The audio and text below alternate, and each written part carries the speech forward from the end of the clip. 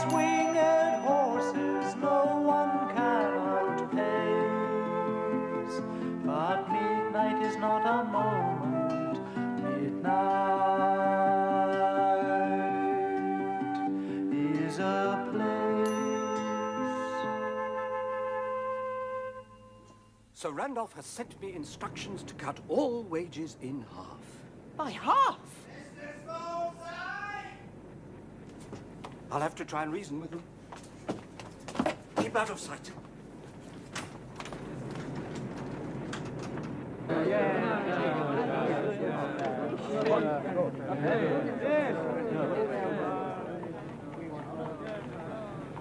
Get back to work, all of you. There's somebody from the big house up there. Don't believe what Go Church tells you. He's a troublemaker, he is. Two youngsters up there.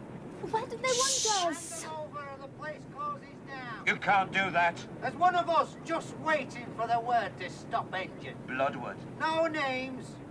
Just you let us have them. And then we'll have bargaining power to get our wages back. You can't use two children? How many do you use slaving here? Well, do we have to fight you too? You'll regret this. Right, lads. Up we go. Oh, mon Dieu! Come on, quick! Wait. Go on. Here you are, lads. A young Murgatroyd and a young Belle walked right into our hands. We haven't done you any harm. Look at them, lads. You can see they've ne'er done a day's toil, either of them. You work every day at our less. I mean getting your hands mucky, like the kids slaving here. Fluff snatching, combing, getting maimed or killed by newfangled machinery. Sweating our guts out, making carpets so rich man Sir Randolph Grimsby and the likes of you can lord it over us. He hasn't got any money.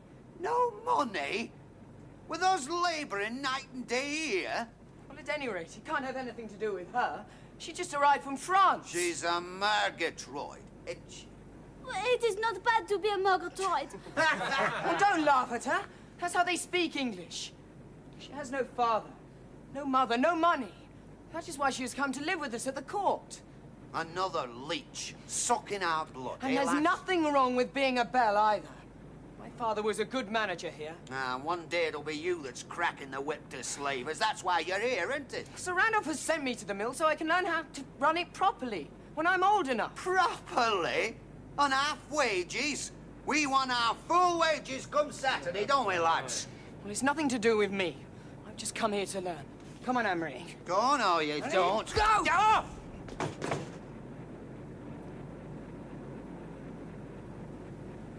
Like that, is it? All right, I'll show you what's what, young Master Bell. Come on, lads, we'll show them what's what. Take them down to the blue room. Let them go! We'll show Sir You can't possibly. business. No! Let him drag you. Stop! Stop! I'll have the law on You you! keep him here, locked.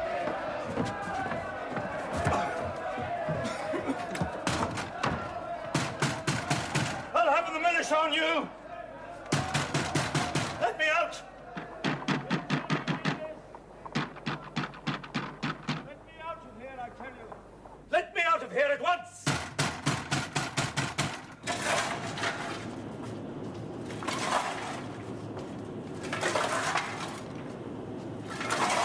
I never did learn all that writing and reading, but I'll write you a message for Sir Randolph, all right?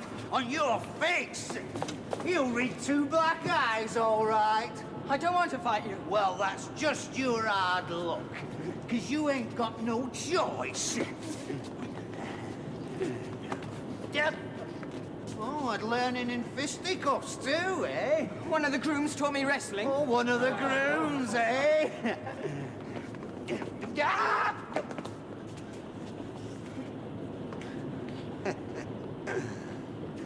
Bit quick, aren't we? Well, we'll soon stop that. No! Get off me! Get him off me! Hold him off! Right. We'll send him a different message. You've already had a good look at the glue pot. Now you're gonna have a closer one. Right, Sid, the ropes. Oh, no! Leave her alone! Put them in, lads. Nothing to do with her! That's it. Let her go! Right, up you go, Sid. Let go!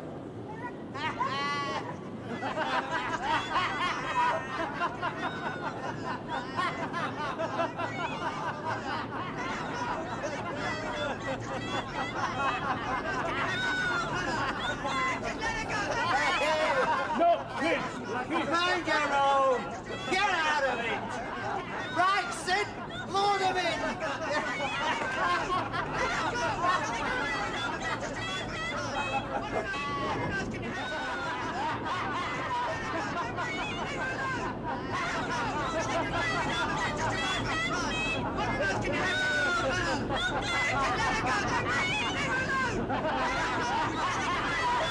Hey! That's it, Clegg! I want to see Mr. Smallside and I can't get in. What about? I've changed my mind.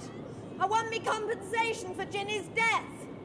What are you doing with them two? None of your business. Well, they don't work here. They don't work at all. They're from Midnight Court. Maybe they are, but they're still only children. You leave them be. But we're going to show Sir Randolph we mean business. What, by hurting kids? See if he cares. Now let me into Smallside's office so you get more than a split lip. He did that. I'll do more than that myself if you don't come on. Now let them out of it. All right, lads. Let them down. Right, back to work, lads.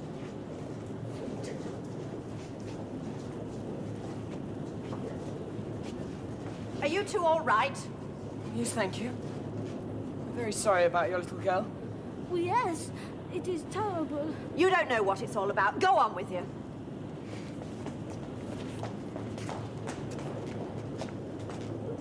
Hey, Bloodwood's behind all this, isn't he? How that cripple runs you lot, I don't know. He never takes the blame himself, notice, does he? He makes trouble, but he stays out of it when it comes. We've got to find Mr. O'Capple. No, where's the office? Oh, we'll have to ask someone, I suppose. Oh, Mr. Goethe. No time now, sir. I'll have to let him out, Lofty. It's more than my job's worth. Get away from that door, will you? Or you'll get the sack. You all right, Mr. Smallside? Yes! Let me out!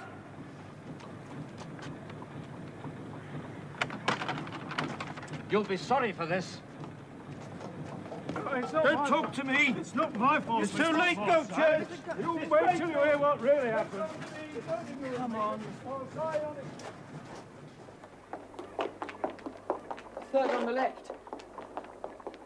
Oh, there it is.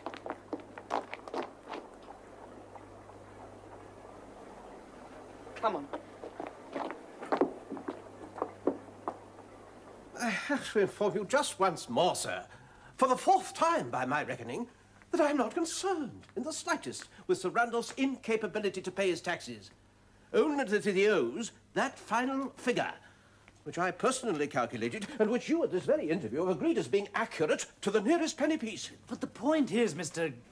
Godstalk. Gobthorpe. Esdras Gobthorpe. Your obedient and civil servant, sir. Mr. Gobthorpe, I beg your pardon. Sir Randolph is at the present time in a financial situation where he is simply not able to pay. No concern of ours, Mr. O'Capple. And if Sir Randolph refuses to come here, then I will come up to Midnight Court and explain in my official Come in.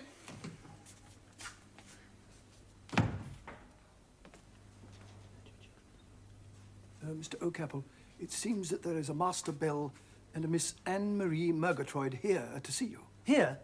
Show them in, Witheridge, if you please. What point was I? Ah, yes. I will then officially demand of him, face to face, the total amount due. And if payment is not forthcoming immediately, yes, sir, immediately, then I will serve an order of distraint upon his property. To wit, Midnight Court. I told you to wait for me at the mill. They wouldn't let us, sir. We had to ask our own way here. Wouldn't let you. Well, you see, sir, the mill is in... What on earth is going on? It's the militia. Something's amiss. If there's going to be trouble, I'd best lock up my office without delay. Is there no way of giving Sir Randolph a little more time to pay?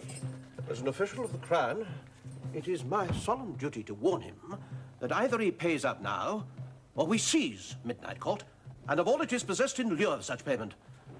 Good day to you, sir. Mr. Godthorpe means what he says. I'll tell him what you say. Come along.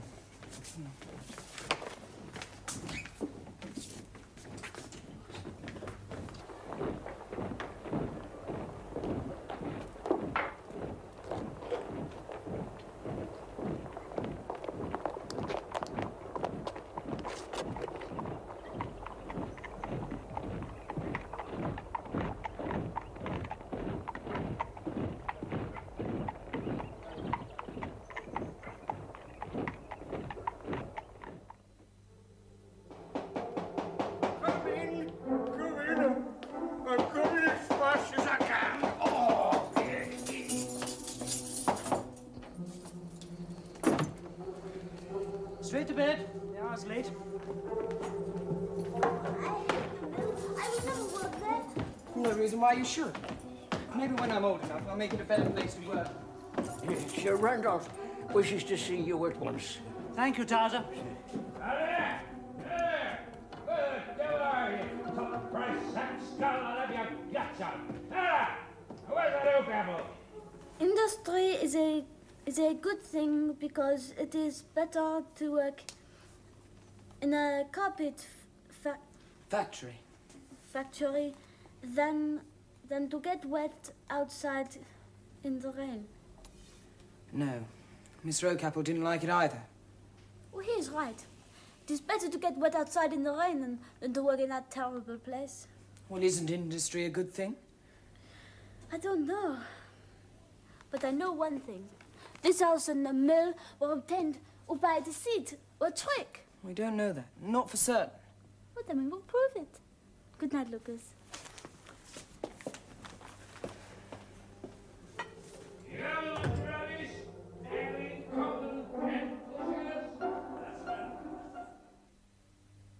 This way, gentlemen.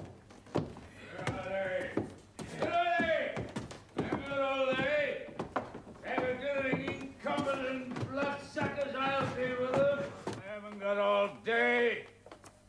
Incompetent, dithering bloodsuckers. Well, I'll deal with them.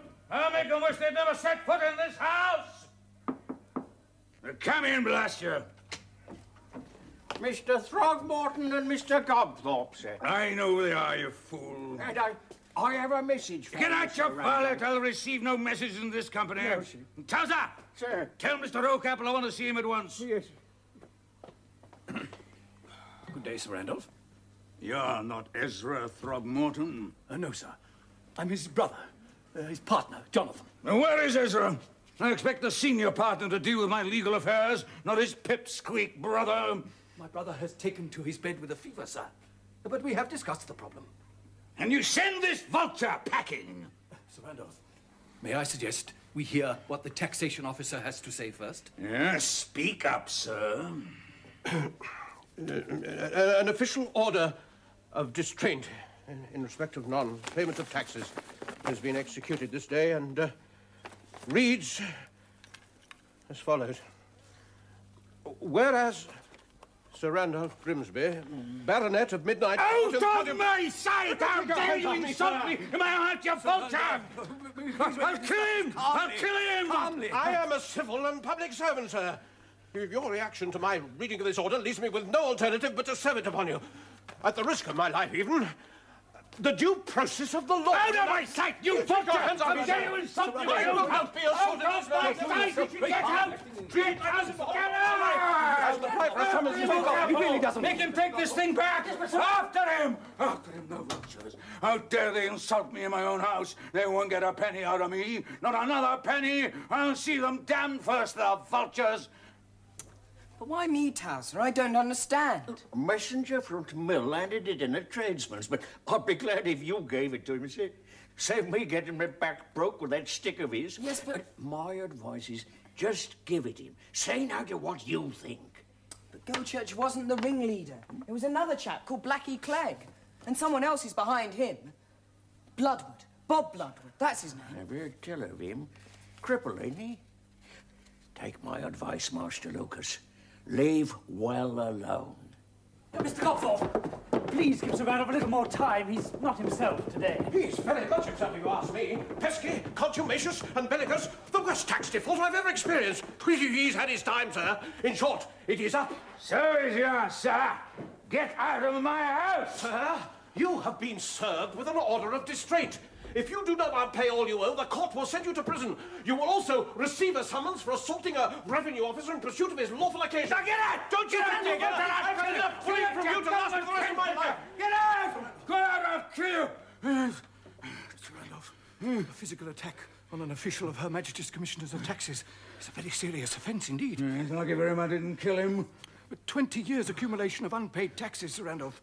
It would seem the only solution is to sell the mill or this house. This house, sir, never. Well, I'm afraid the only alternative is to sell Midnight Mill. Oh, you mad, sir, taking leave of your senses. Carpet making's my only source of income. If the mill goes, what do I live on? What do I feed the brats in this house on? Or him? Or him? Are you eavesdropping boy? Come here. I have a message for you, sir. Who from? Mr. Smallside. Well, what's he doing giving messages to a boy? No, sir. He gave it to Towser to give it to me, to give it to you, sir, I think, sir. Then read it, boy. To Sir Randolph Grimsby. Yes. I have the pleasure in informing you that I called in the dragoons. They restored order and, at my request, arrested the ringleader, one Albert Gochurch. The output of carpets has now been restored to normal speed. I remain, sir, your deeply obedient servant, Bertram Smallside, manager. The best bit of news we've had for months.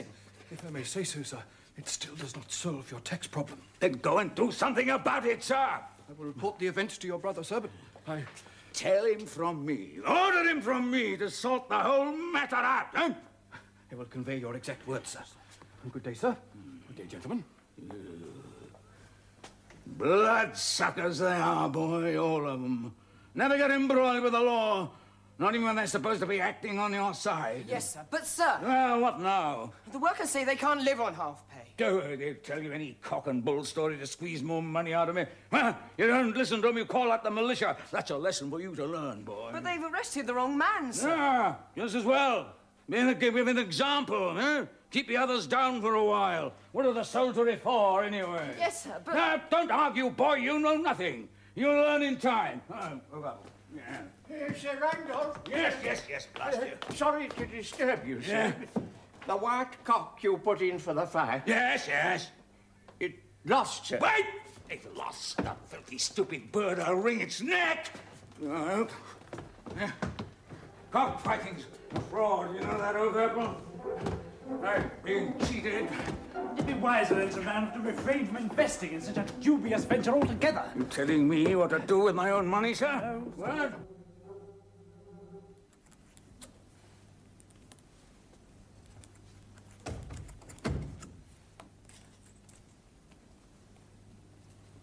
Lucas. What is it? I'm behind in my work. I am very unhappy. There was shouting of voices last night. Very angry. But this is not a happy place where to live. Sir Randolph has troubles. Looks as if he might have to sell the house. This house? Why? Because he can't pay his taxes. What will happen to you? And to me? I don't know. It is a punishment. What do you mean? Because Sir Randolph cheated the house on my father. You don't know that. All we know for certain is that they had a race on horseback. I wish I were at home. With my papa. Well, you can't be, can you? No. But I wish. Oh, sir, what will happen if the house is sold? I mean, where will we live? How can we... Both of you! Now, these problems will be sorted out. You are not to worry about them. Anne-Marie, I'm preparing daily studies for you. You'll have plenty to think about. Sir, but if the house is sold, well, we have our What did I just say?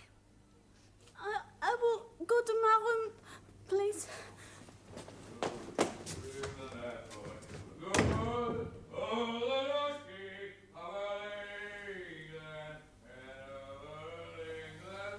Mother! I'd break my stick on your damn back if you don't look. Papa! I miss you, Papa! Products of India. Excuse me, sir. What did it mean when Towser told Sir Randolph that the white cock had lost? Gambling. Sir Randolph had wagered £50 on some cankered old rooster. Cockfighting, sir. Cockfighting, horse racing, prize fighting. That's why Sir Randolph cannot pay his Taxes, sir. You were a most inquisitive boy. Now concentrate on Africa. Doing India, sir? India, then. I've just thought, sir. Study, Lucas. Your studies come first. Just one more question? Yes, Lucas. Well, how does Sir Randolph manage to pay your wages? Oh. Sorry, sir. Well, in that case, why do you stay here? I have my reasons. Perhaps one day I shall be able to tell you. When shall I see you? When shall I see your face? I'm living in time at present, but you're living in space. And the night's winged horses no one can outpace. But midnight is not a moment. Midnight is a place.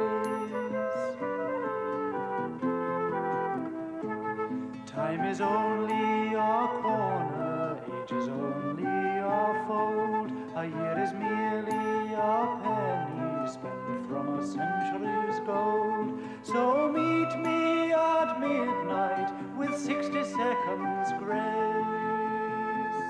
For midnight is no moment, midnight is a place. Oh, turn, turn the pages, read, read the words. Thoughts float like feathers, tales fly like birds, and the night's winged horses no one can outpace. But midnight is not a moment.